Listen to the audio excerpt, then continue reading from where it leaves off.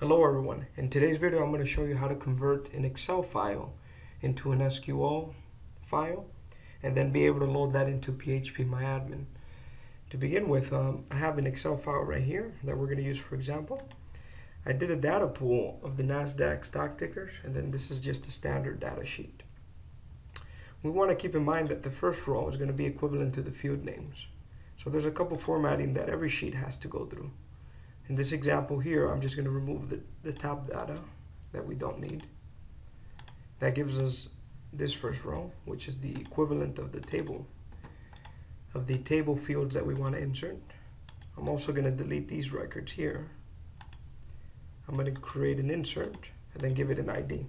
This would auto increment once we create the SQL file. Then everything else should fall into place.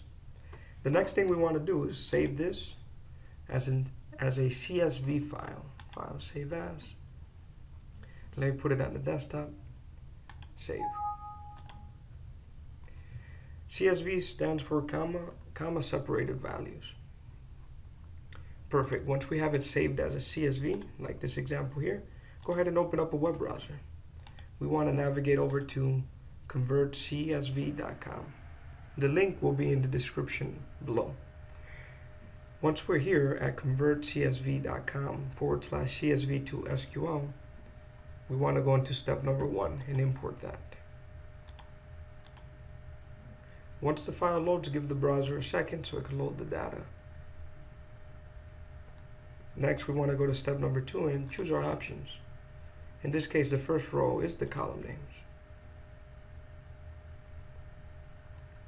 Then we want to go down over here.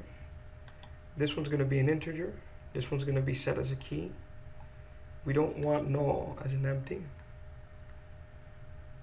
Everything else could be a bar chart, or you could change them if you know the different types that we have.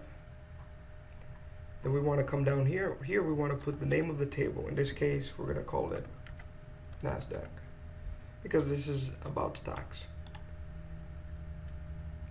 Then over here, we want to choose, what are we going to do? Auto increment the key, which is the first one we checked here. Then we want to convert to SQL insert because we're going to be inserting a new table called NASDAQ with about 2,500 records. Then we're going to give this a name. Go ahead and hit the download button and save your file. Now we have the SQL equivalent. Let's take a look at it. Open it up with your notepad.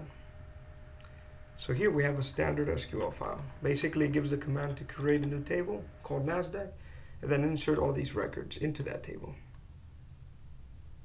And we have 2,963 records. That should insert without a problem. In my case, I use XAMPP as my local environment to run phpMyAdmin. So let's go back to the web browser. I'm going to load localhost. Go into phpMyAdmin.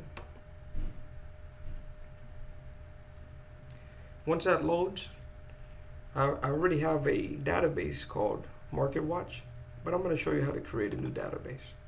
So we click databases. This is part of the demo. You could call it whatever you want.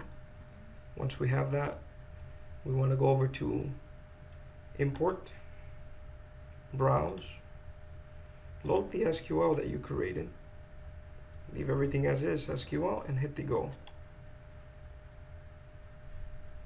That's going to start to execute the SQL file. So I'll connect back once this is done. Excellent. So the SQL file has finished executing. So it completed 2,950 records. Keep in mind that phpMyAdmin has a timeout of 300 seconds, which is approximately 4,500 records. If you have a file that has more than 4,500, I highly recommend that you split that up into 2 different SQL files. Alright, thanks for watching, you guys. If you want any other tutorials or have any questions, go ahead and place them in the comments below. I would appreciate them.